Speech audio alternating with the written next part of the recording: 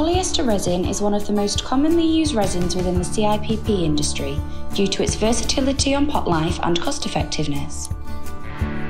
When used for an ambient cure installation, polyester resin is mixed with a BPO catalyst and an accelerant on site. There is the ability to increase or decrease the pot life of the resin by mixing it with different ratios of the chemicals, usually between 3% and 5%. This is dependent on a variety of different factors, including the ambient temperature, site conditions, and the length of the liner being installed.